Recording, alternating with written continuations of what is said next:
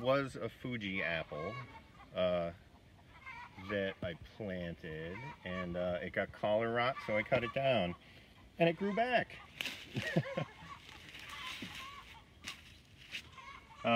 So as it grew back, it grew out of the rootstock. It did not grow above the graft, so it was not going to be a Fuji apple again. So what I did is I just started grafting apples out of our yard onto it. So right now this apple has 7 different varieties of apples. I didn't label any of them, so I don't know what's going to happen once this starts fruiting. I assume in the next couple of years you're going to start seeing fruit on this tree, and it's going to be quite a surprise. But it's kind of, you know, a fun little project if you want to undertake that.